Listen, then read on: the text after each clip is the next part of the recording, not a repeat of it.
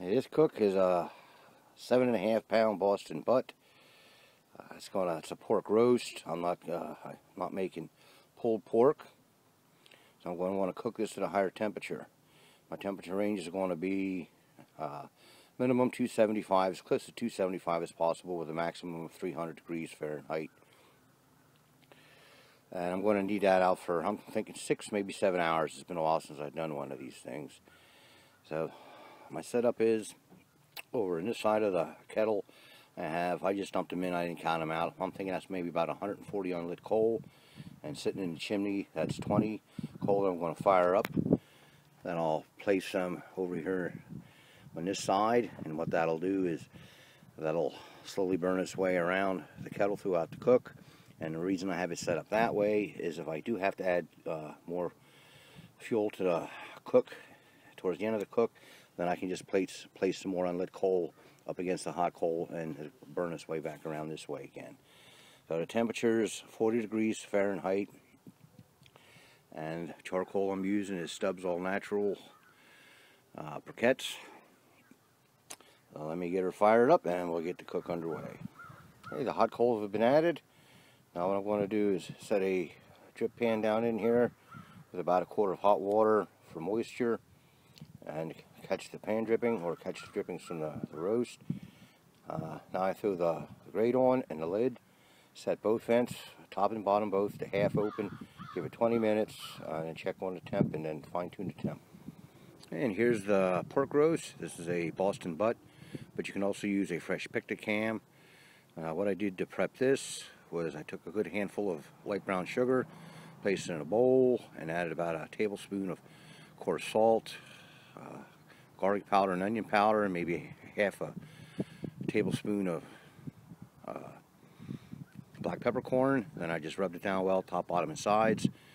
Now this doesn't have much of a fat cap on it. What I did though is I made some slices down through the fat cap, and when I rubbed it down, I rubbed down in between the fat saw and get that down into the meat. Now this thing is sitting at room temperature. Well, now it's sitting outside now, but I did this about an hour and a half ago, because I want this roast at room temperature when it goes on the kettle. Okay, we just passed the 21-minute mark. We're sitting at 225, which is plenty good for me, because once I take this lid off and clean the grates and get the meat on, the air's going to perk up them coal in there, and that'll probably knock this thing up to around 275 where I want it to be. Okay, the roast is on. I added a couple chunks of apple wood. Now if you're using this method, remember, the grate would normally be sitting like this with the flip grate straight across from the meat. Remember to keep it cocked a little bit. You notice how now I open up that flip grate, I have access to the hot coal to place the wood chunks on it. So remember to keep that in mind. That way, and then as it burns across, if I want to add some more wood, I'll be able to put some more over here. So if you had it right that smack in the center, you won't be able to access that hot coal down there. Just something to keep in mind, make it a little bit easier. Okay, the lid's on. I did not touch the vents. They're both still sitting at half. So I'll let this sit now for 20-30 minutes and then check and see what this kettle stabilized at. Check-in time. We're sitting at the 32-minute mark since the lid went on. We're sitting at about 235, so we're a little low. So what I'm going to do is I'm going to knock that top vent open a quarter, so that'll be open 3/4. Then I'll check back in about 15-20 minutes and see what the temp is. It's been 20 minutes since I made that last adjustment. I'm sitting at 250, so we climbed up a little bit, but I can see there's smoke starting to come out of the vents. That means the coals are starting to perk up in there. So what I'm going to do is I'm going to give it another 15 or 20 minutes and then check. I don't want this thing to get too hot. It's easier to climb the temp and keep it down than it is to drop it, especially when you have a lot of coal in the kettle as a fuel supply. The more coal in there, then the more there is to get hot and to climb your temp. Okay, it's been about 20 minutes, and I have my 275, and we're an hour and 20 into the cook. It suits me just fine. This is going to be a long cook. So what I do now is just monitor the temp and let her cook. Okay, we're at the 2 hour and 3 minute mark since the roast went on. The temp's sitting, I've climbed to about 290. What I'm going to do is take a peek at this thing. Yeah, she's looking good. Okay, take a peek at the charcoal. It's looking good. Okay, so what I'm going to do now is I'm going to throw another chunk of wood on, and I'm going to mop this thing. I'm just going to mop it with water. I don't have any apple juice. Forgot to pick that up at the store. So I'm going to mop this thing with some water, throw the lid on, and I'm just going to bump the top closed a little bit, trying to get that temperature to drop back down closer to 275.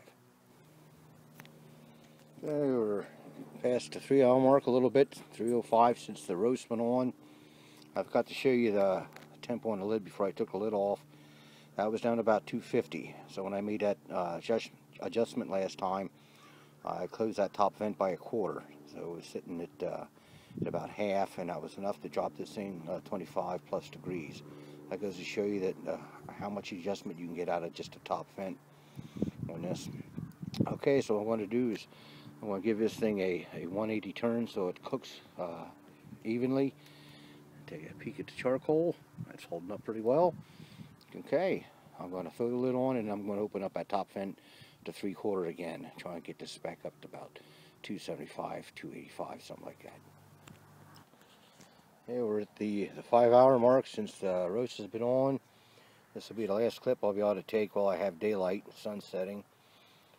Temperature sitting at 300 degrees, and I didn't want to mess with it anymore. I just left it there within my range. I was a little low at the beginning. It's probably evened out to about 285, so I'm happy with that. It's your average temperature is what's important. So I'm going to do is see how close or far away we are from being done. So let me take a temp on this.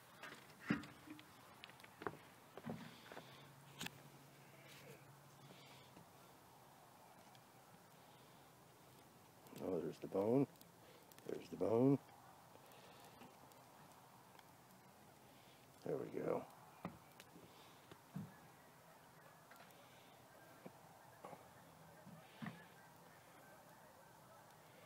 Looks like we're at 183.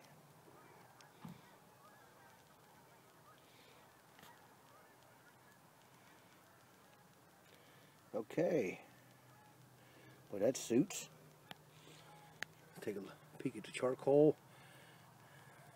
She's starting to dwindle down, but I believe I have plenty left. So I'm going to give this another, I don't know, 30 minutes, maybe an hour. And check it, and it should be done. And then we'll go from there.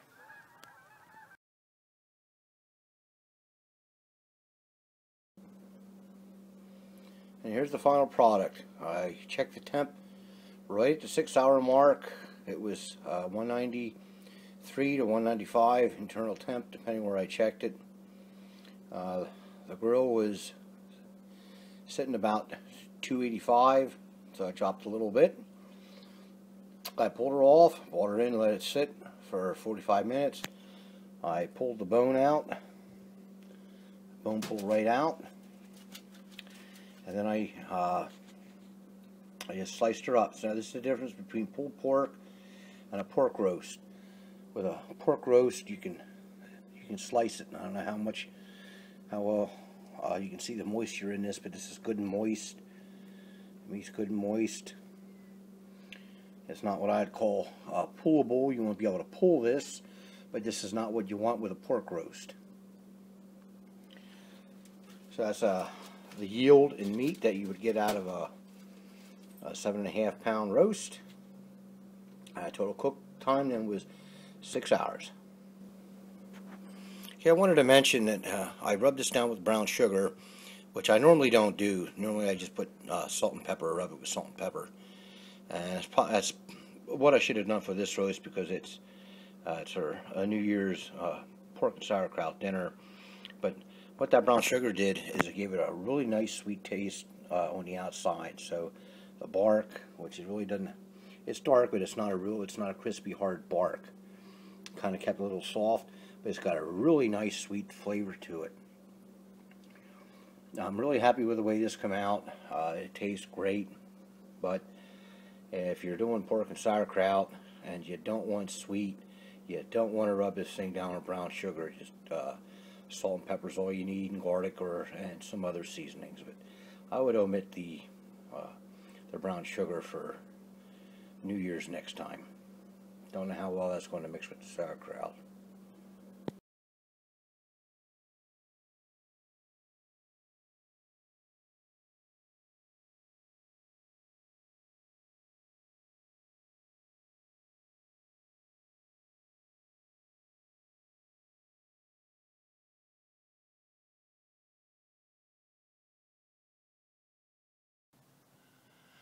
Now, if you wonder what the difference is between pulled pork and a pork roast, pulled pork is normally cooked at a lower temperature for a longer period of time.